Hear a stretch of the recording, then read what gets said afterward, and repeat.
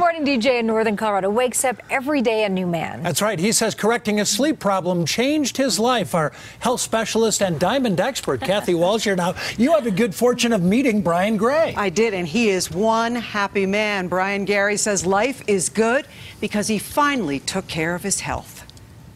Okay, come on, bring it on.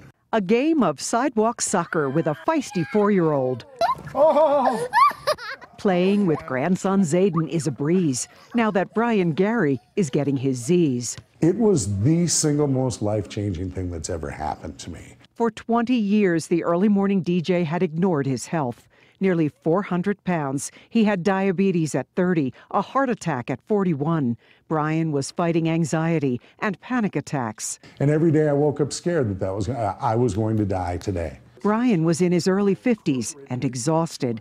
His doctor at UC Health Family Medicine in Greeley recommended a sleep study. I found out that I was quitting breathing 89 to 90 times an hour.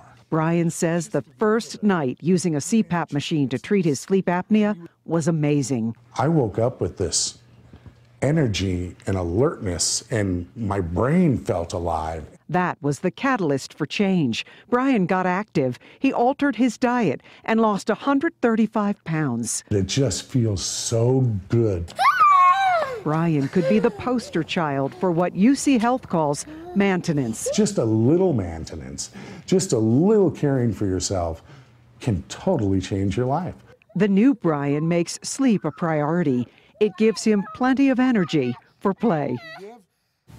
Brian can't redo those 20 years when he was barely sleeping, but he shares his story, hoping it might convince others who are exhausted to undergo a sleep study. You know, Kathy, we report on it all the time. Yeah. Sleep is just critical. You have to get it. Absolutely. All right, thanks, Kath. Watching out